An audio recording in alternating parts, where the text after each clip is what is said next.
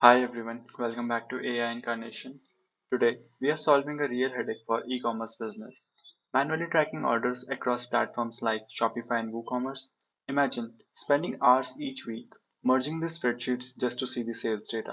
Let's automate this with n8n, a powerful workflow automation tool that is free and open source. By the end of this video, you will learn how to pull data from Shopify and WooCommerce APIs, merge and transform the data into a unified format, generate a daily report using Google Sheets automatically.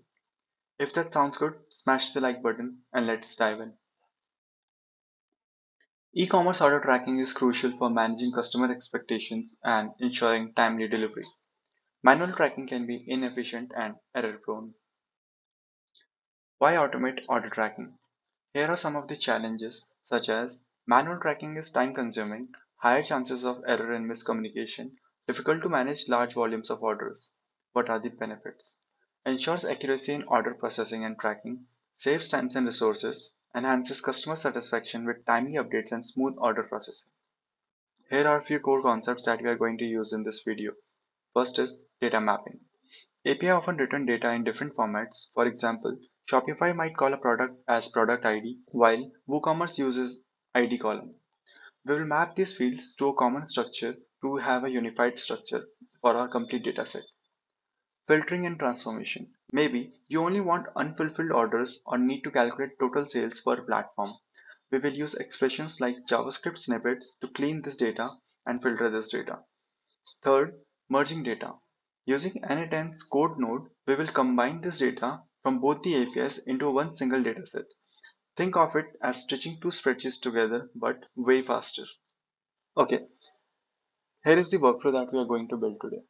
The very first node is the manual trigger node. Once the manual trigger node is clicked, it will hit the first API, that is the HTTP request for Shopify, and second is for WooCommerce. Since this is a mock data, I'm having the numbers as 500 in each. You can use this API with your own Shopify and WooCommerce APIs so that you will have the different data. Next is the code node.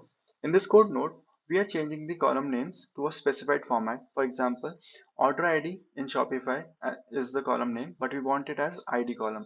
Similarly, in WooCommerce, we are having a different column name, but we want them to be in a unified structure that we want to store in the Google Sheets. So that part we will be doing through the code.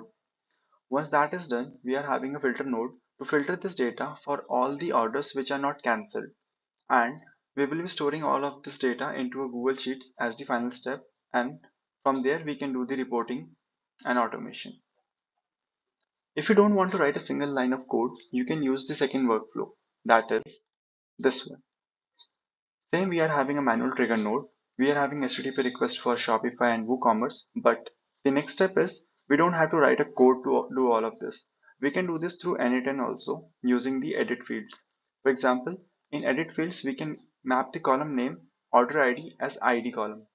And similarly, for WooCommerce, if you want to map any of the column name as per the unified structure, we can do it in the edit fields. Once that part is done, we are having a merge node that will merge all of this data from both the APIs into a single dataset that will be having 1000 items.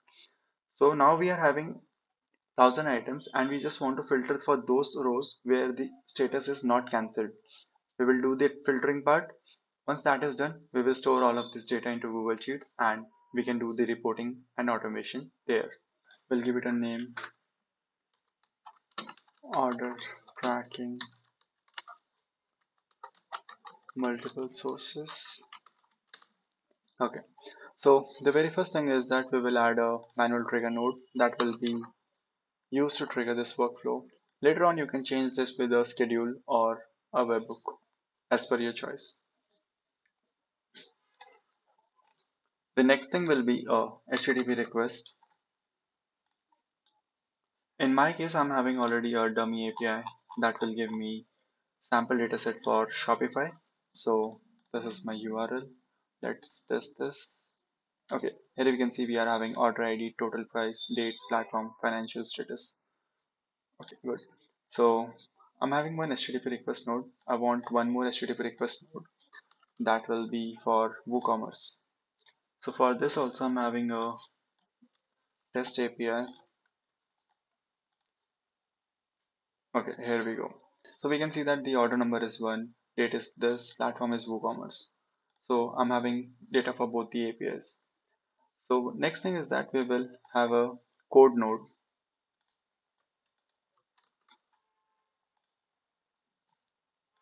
Okay, so in this code node, I'm having both the input, and I need to write some code here. That will be the JavaScript snippet. I'm already having that, so I'll just copy paste it. So here is my JavaScript snippet. To combine these two datasets into one dataset, for Shopify it will be order ID that will be changed to ID column. The total price will be fixed into two decimal places and it will be the total price. Date will be a string and platform will be Shopify, and the financial status will be the status column. Similarly for WooCommerce, we are having order number as the column name, but we will use as ID. The order total will be converted to a two decimal places and it will be total prices. Similarly, date will be string, platform will be WooCommerce, and order status will be the status column. So let's test this. Okay, from both the APIs we got 500 data, and those data points are converted into a single data, that is 1000 items. That's good. Next thing is that we will add a filter node. In this demo, I'll be using the status column as the condition, and I'll set the condition to is not equals to cancelled. So I don't want any of the cancelled rows to be in my dataset. So that's my filtering condition. And let's test this out. Okay, we can see that we are having 875 items. So around 125 items are gone because those were cancelled, and I don't want those items. So these are the kept items and these are the discarded items. So these all are cancelled items. I don't want them to be in the dataset, so I'm using this filter condition. You can change all this filter condition as per your choice. So the final thing will be adding a Google Sheet to append row in the data sheet. Okay, so let me check my Google Sheet. Okay, so here is my Google Sheet. Currently it's empty and I want to populate this sheet with the 875 rows that we have got from the filter. I'm assuming that you have already configured your Google Sheets account here, but if you don't know how to set up Google Sheets account in n8n, I'll give you the details in the description. You can follow that. If you still have any questions or queries, you can drop a comment. I'll respond to that. So I want to append a row and the document will be the multi-source order data. So this is the multi-source order data sheet that we are having. Currently it's empty. I want to append each of this row into that sheet. So the sheet name will be sheet 1. So instead of manually mapping each of the column, I'll use map automatically because currently my sheet is empty. I need to fill that with some columns so that I can map manually. Otherwise, we can use the map automatically column. I'll use the second one, that is map automatically. So if you test this step, great. So all of your 875 items should be inserted in the sheet. Let's go to the sheet and check it. Okay. So here is the complete data that we are having. This is good. And let me try to filter the platform. We can see that we are having both Shopify and WooCommerce in a single dataset. And if we count the number of rows, it is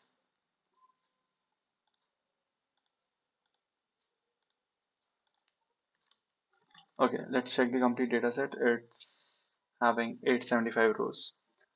876 because the first one is the title, so we are having 875 rows.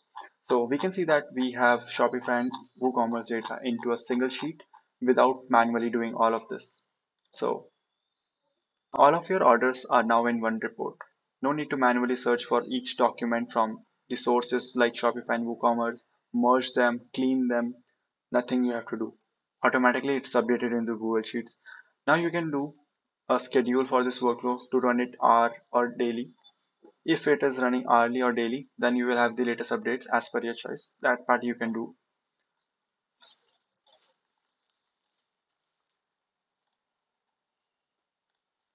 Okay, so this was the first workflow that we built. As I've showed you that we will be doing two workflows in this video, so let's go to the second workflow. I'll save this and we'll create a new workflow. Okay, so we'll give this workflow multi-source orders automation no code. Okay, in the previous step or in the previous workflow, we were using a code block to clean all of this data, merge this, and send it to the Google Sheets. But in this one, I'll tell you how to do it without writing any single line of code. Let's start with the manual trigger. The workflow will start like this after clicking on this. Then we will have the HTTP node. So for Shopify, my request API is this one. Let's test it out. Great, we have the data. Okay, so next thing is that we will add a second HTTP node that will be the WooCommerce API, and for WooCommerce, this is my API. Let's test it out. Okay, we can see that the platform is WooCommerce. Okay, great. So we are having this manual trigger node, then we are having two HTTP requests. Next is that we need to edit these two nodes based on the columns that we want. So let me try to execute it. So we want order ID to be as ID column, then total price to be as the total column. Okay, currently we can see that the total price is the column which we are having as decimal places. If it is multiple decimal places, we can convert it to a fixed two decimal places. That can be done simply by using two fixed, and in bracket we will pass 2. So this will give us the two decimal places. You can see the result is having 3814.61. Let me show you if we set it to one decimal place. It's at a single decimal place. But for this demo we'll be using 2. So let's set it to 2. So here, instead of writing the code, you can directly use the n8n JavaScript snippets to change this into a two decimal places. So that part is done. Next we are having the date column.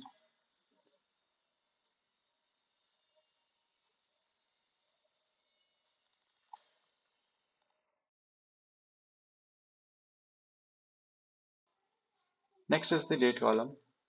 As we can see, the date column is already converted to a string. So we can keep it like this. That's done for us. Next is platform. So platform is fine. It is a string as Shopify. Then next is the financial status. So we need to rename this column to as status. That's it. Let's test this step. Okay, we can see that the order ID is converted into ID column. The total price is converted to total. Date is converted to a string format. Platform is the same. The financial status is converted to the status column. That's it. It's looking good, right? So we have edited all the field columns. So we have the edit fields node to convert these columns into a specified format. Similarly, we'll do the same for WooCommerce. We'll add a edit field. We need to run this node. Order number, that is the first column, that will be ID. Next is the order total. We will rename it to total column, and we want to make sure that this is also at two decimal places, so we will convert it to 2, then fixed, and in bracket we will give as 2. So this will be two decimal places for all the values. Next thing is we want a date column, that is a string itself, so we don't want to convert it. Next is platform. It should be fine because we are having the same column. Next is the status column. So status column is the same, so we don't want to change it. I think that's it we want from the WooCommerce data, and we'll just test this step. Whoa, we have the data as order number is converted to ID, order total is converted to total, date, platform status. Perfect. Okay, this is in the same specified format that we are having for Shopify. So both the data sets are now in the same format, and that's it. We can just merge this dataset into a single data. That will be with the help of merge node. So we will append these two inputs into a single one, and we'll make sure the condition is append, because we know that the column names are same, so we have to append it. Number of inputs is 2. That's it. Let's test this step. Okay, we can see that we are having 1000 items. So from Shopify we were having 500 and from WooCommerce we were having 500. So that's total up to 1000. That's it. I think we are good to add a filter node here to filter for those rows where the order status is not cancelled. So we should select string not equals to, we can just say cancelled. Test the step, it should be around 875. Perfect. We are having 875 items in the kept column and discarded are 125 items. So that's it. The final step would be to add a Google Sheets node, and we want to append a row. Before that I want to remove all of this data. So let's delete it. Don't want to filter out. Okay, we have an empty sheets now. We will select the same sheet, and that is multi-source order data. We will use sheet 1. We will use sheet 1 and we will use map automatically, and that's it. So we'll test this complete workflow once. So let's do it.